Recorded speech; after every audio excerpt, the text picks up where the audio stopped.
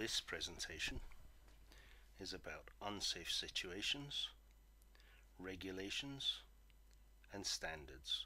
You are expected to know all of these in both your assessment and for your exams. So the Gas Industry Unsafe Procedure, the GIUSP, is a guidance document. You get issued with it, or you can buy it when you become a gas safe engineer. Your gas school should provide you with some so that you can see them, and they will certainly be present in your assessment.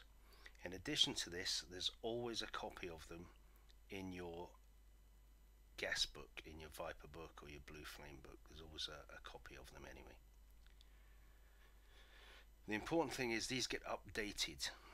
You'll be notified when you're a gas engineer that there's an update, and you'll have to get the new version, or technical bulletins will come out giving you updates where you've got to change. You stick your technical bulletin into your current copy. Now what it does is it details how to deal with unsafe situations based on the level of risk that is posed to occupiers of the premises. So it grades the risks according to how dangerous they are.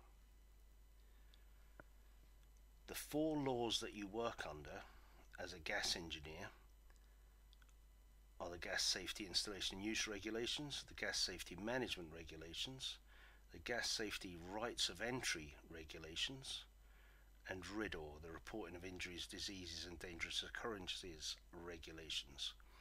I'm only going to really talk about the first one and the last one, because they're the ones that you get asked about on your course and in your tests, and they're the 2 most important ones for a practical gas engineer. The GSIUR tells you that where a person performs work on a gas appliance, he shall immediately thereafter examine the effectiveness of the flue, the ventilation, the operating pressure or heat input, that's gas rating, or where necessary both, and the operation of the appliance to make sure that it's safe. That includes operating the safety controls, the flue and ventilation gas rates, and burner pressures. Make sure they are all correct. A gas engineer has a duty of care to take all reasonably practical steps to notify any defect and unsafe situation to the responsible person. If you're working in a premises and the RP is not there, the responsible person is not there, you can't find them, you're contracting out, there's nothing you can do about that. But as long as you've taken reasonable steps, then you're covered. Right, how do you respond to unsafe situations? When an unsafe situation has been reported to the responsible person, you must record it on the appropriate paperwork. I'll show you the paperwork later on, and ensure that the appliance or installation is correctly labeled. Remember, you've only got to label it if you haven't fixed the problem. All this really is around a problem that you haven't fixed, and you've had to walk away from the job. Right, reporting to RIDOR. You've certainly got questions on this. Right, you have to report to RIDOR if you see stuff that has been carried out by a previous gas engineer that's dangerous. So, for example, a serious gas escape caused by poor workmanship or the wrong materials being used. I'll give you a good example of this. I certainly know of a case where somebody, a gas fitter, or somebody had come in to fix the gas, and had used garden hose instead of copper pipe to connect up a gas fire. Right, if you come across a defective flue where the combustion products of combustion are not completely cleared, that's a badly designed flue. For example, an open flue with a 90-degree bend in it. It's illegal and it won't allow the products of combustion to clear. Again, badly designed, bad workmanship. If somebody's fitted a flued gas appliance but hasn't put the flue on, so if you've got an open flued boiler with no flue sitting on the top of it, again, these things happen. They happen because people who haven't gone through the course that you're doing, haven't taken their qualifications, don't actually know what they're doing. And you're going to come across a lot of this when you're out there. You report it to RIDDOR so that RIDDOR will then go and investigate the person who did that bad bit of workmanship, dangerous workmanship, and try to prevent them working on gas. If an appliance has been fitted but there's inadequate ventilation in the room, again, bad workmanship, somebody that's not been trained. Where you find safety devices that have been either made inoperative or bypassed. For example, a flame supervision device being wedged open. Again, untrained people will go in, they'll see the problem, they'll do a little fix on it by breaking or bypassing the safety device, which leaves it immediately dangerous. But you need to let RIDDOR know about this, because there's somebody out there that's doing this and they'll cause somebody to die at some stage. The last one is a fitting that you have seen that is not fit for purpose. If you go and buy a fitting and you come back and you've bought it perhaps on the cheap, or you've bought it from somewhere that you don't usually buy things, and you can see or you know that this fitting is not fit for purpose for gas, then you need to contact RIDDOR and say, listen, I've bought this fitting, this is the type it is, it's not fit for gas, and they will investigate the company and see what's going on. So that's your RIDDOR side of things.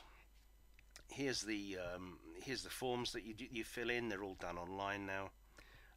Flammable gas incident and report of a dangerous gas fitting. Very simple forms to fill in. You send them off and they do all the rest. It's no real work for you, but it needs to be done. It's important that it gets done to get cowboys out of the gas industry and leave professional gas engineers like yourself, who know what they're doing, know what all the rules are, to carry out the jobs. So, dealing with gas emergencies, your responsibilities and your advice to people. Whether you're on site or whether you're off site, you may need to offer advice to a gas user. It might be they give you a telephone call and say, oh, I can smell gas, or oh, this has happened. So if the gas user reports they can smell gas, you should say to them, turn off the ECV, switch off or turn off anything that will cause any ignition. Blow out candles, there's a good one. And open the windows to reduce the amount of gas in the house if the leak's in the house. Open the windows, open the doors. That's the advice you're going to give them. Right? You're also going to tell them not to operate any electrical switches. If the electrical switches are on, don't turn them off. It creates sparks. Right? Blow out candles, open the windows, open the doors. Turn off the ECV.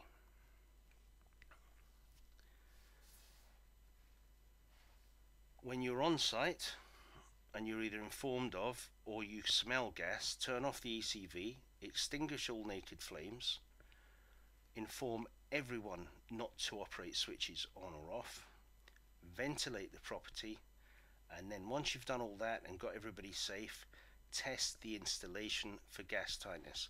However, under this situation, and here's a great exam question and a great assessment question, under that situation, right, you are not allowed any pressure drop on your tightness test. Normally you've got your permissible drop, can be 4, can be 6 millibars, could be up to 8 millibars depending on the meter. However, in these circumstances where somebody's reported the smell of gas, or you've noticed the smell of gas, then you are not permitted any drop at all in a tightness test. Please remember that. I guarantee it will come up. So your priorities in a gas emergency, your priority is to safeguard life first and then property.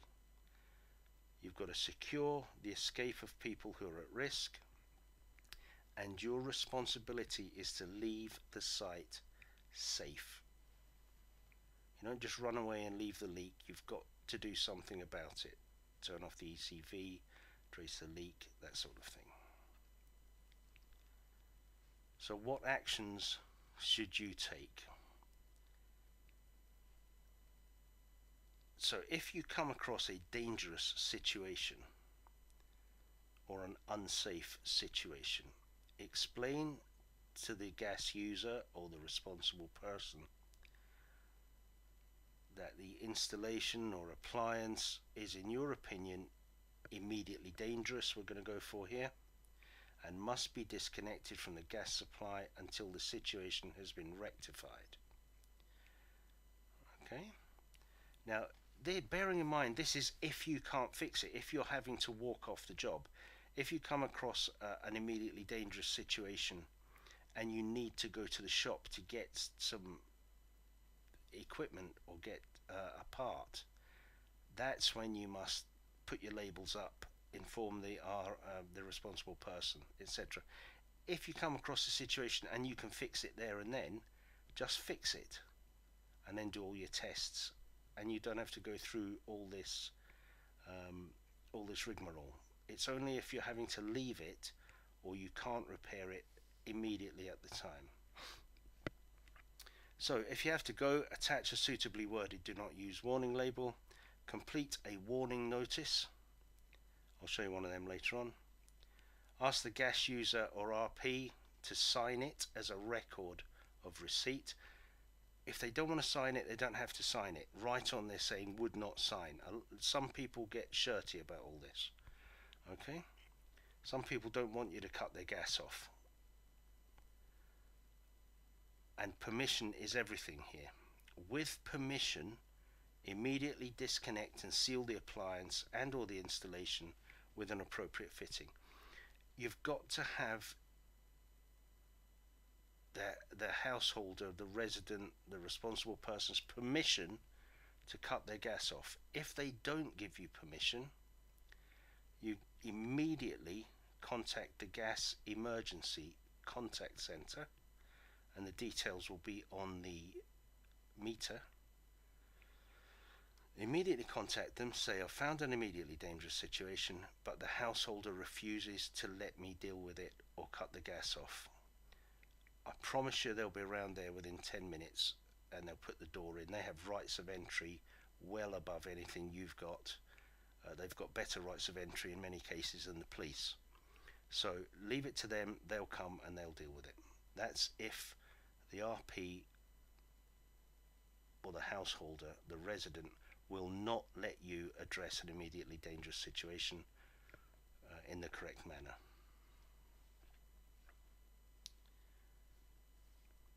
So what is an immediately dangerous situation?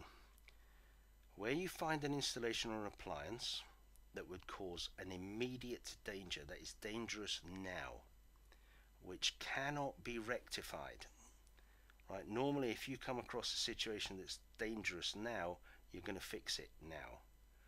But if it can't be rectified, you must attach the relevant warning labels and complete a notice of immediate danger. You must seek the permission of the customer to do this. I've just spoken about that. The do not use warning label must be securely attached to the appliance. And on completion of disconnection, immediately complete a notice of immediate danger. And only the operative who carried out the disconnection is to sign the notice.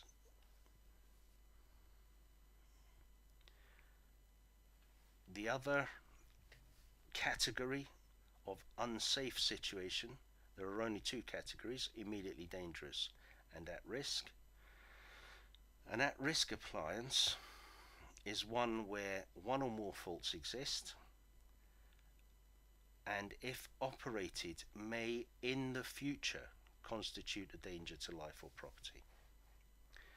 So for example, if you've got an oven built into a worktop and you notice that it's burning round the wood, the combustible material either side of the cooker is starting to get scorched from the heat of the cooker, that's an at-risk situation. It's not immediately going to kill anybody, but given time, it's going to set fire to the worktop if it carries on for a long period of time. So you should, again, where possible and with the gas user's permission, you should try to rectify the appliance to make it safe to use. So you ask them, you say to them, look, this is at risk, can I fix it for you? I advise you that it needs fixed. If they say yes, obviously you fix it. If you can't fix it at the time, if this isn't possible, explain to the person that the appliance is, in your opinion, at risk and should not be used. Right? Not must not be used, should not be used. That's at risk. The last one, and the one where the confusion generally comes in, is not to current standards. This is not part of the unsafe situations procedure, because not to current standards is not an unsafe situation. It's just something is not conforming to the standards of today, although it probably conformed to them when it was built, I don't know, 20 years ago. Right? So you've got to be aware of this, and it's a classification you can use. It's a requirement that gas installations meet standards and comply with the law that is applicable at the time of installation. So if something was fitted in 1962 in one of these old houses in Enfield somewhere, it was legal in 1962. It will be legal now as long as it's working fine. It's just not to the standards we would use nowadays. When changes to the laws have occurred, those installations are considered safe for continued use. You should assess existing installations, so that's an installation that you go to that's older, against the current standards, what you would expect to find nowadays, and providing it's operating safely, here we go, it's down to you. You can make a judgment about the advice to give the gas user. You may also have to make a judgment and deem if the appliance is operating safely, and then if it's operating safely but it's just not to current standards, you just classify it as NCS, not to current standards. If there are lots of not to current standards, then it can escalate to an at-risk or an immediately dangerous situation.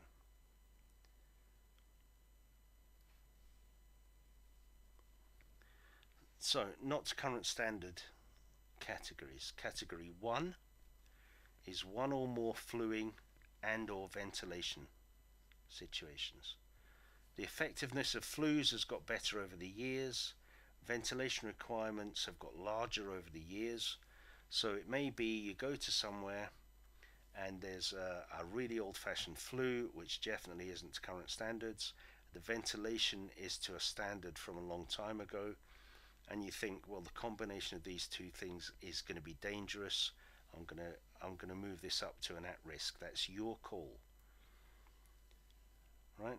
A category 2 is a not current standard situation that actually contravenes the gas safety rules. And category 3 is other not current standard situations where the industry standards have changed since the original installation, but the appliance is operating safely. More or less, this is what you're going to find: old stuff, running old rules, but it's still working safely and it's working fine. Now, you must notify the gas user of any category 1 and 2 NCSs. For category 3 NCSs, use your judgment on deciding whether to report or not. It would be good practice to say, look, this is not to current standards. If we wouldn't do this nowadays, we would consider this, as if it was fitted today, as dangerous. So what would you like me to do about it? Would you like me to give you something more modern, or blah blah blah? It's up to you, right? And particularly if you find a category 1 and 2 NCS, or 1 or 2 SES, it's recommended that you write an advice note. You leave them a proper gas advice note, and then you're covered if anything happens. We only use one notice for gas. When it's ID and you've shut it off, we use that. Danger, safety warning, do not use. Straightforward. If you need to use it, that's the one to use. Now onto the GSI UR itself. It's a booklet. I'll show you some pages from it in a second. But you have 3 columns. You have the situation, and you go through I'll show you what it means, but you go through it. It then tells you the category, ID or at risk or NCS, and then there might be little notes written about it, just to clarify things that might be confusing. However, with the categories, please be aware that there are 2 types of at risk. Those where turning off the gas makes a difference, and those where turning off the gas makes no difference. There are 2 types of AR. In the GSI UR book, it lets you know that because it writes them in red italics. Okay, if you read the notes there, it tells you exactly what happens. But I am going to explain to you about an at-risk situation where turning off the gas will make no difference to the safety of the installation. Here's an example. You've got a plastic pipe which should never be above ground because sunlight destroys the plastic. Plastic pipe exposed above the ground. This is classified as at risk, but it's also classified as in the book as not being made any difference if you turn off the ECV. It will make no difference to the safety of the installation. So you don't need to use a do not use label in these cases. You need to use them if turning off the gas will make a difference. Where turning off the gas does not make a difference, you do not need to issue a do not use label. So here's an actual page from the GSI UR. As it shows, situation, category, should you contact RIDOR, right, the rules, and then notes. So let's pick on one here. Let's do a gas escape, and here's an important one for your exam and for your assessment. Downstream of the ECV, you've got a gas escape, which is either outside of the tolerance of your tightness test, so the drop has been too much for your tightness test, it's immediately dangerous, or your tightness test is passed but you can smell gas. That again is immediately dangerous. Alright, so you could pass a tightness test, but if you smell gas, it's still immediately dangerous. Let's look at another one. We'll look down the bottom at not to current standard. No protective equipotential bonding. I'm sure your tutors have told you about equipotential bonding. No equipotential bonding at the meter. You know yourself, you've seen them all bonded. It's one of the checks you do prior to a tightness test. And what you do then is, there's not a lot you can do. You're not an electrician. All you do is inform the responsible person that the equipotential bonding should be carried out by an electrically competent person. So there's no more to do than that. Write an advice notice, and you're done. So this is what a warning or advice notice looks like. They tend to come like this. This is a gas safe one. Okay, and you've got your immediately dangerous section up there. You've got your at-risk section below it, and your not to current standards situation below that, and you just fill in the appropriate section. Thank you very much for watching. I hope this has helped you. If you've got any questions, leave them in the comments, or go to my website, and the link for that is in the description below. Good luck with your exams, and I'll speak to you in the next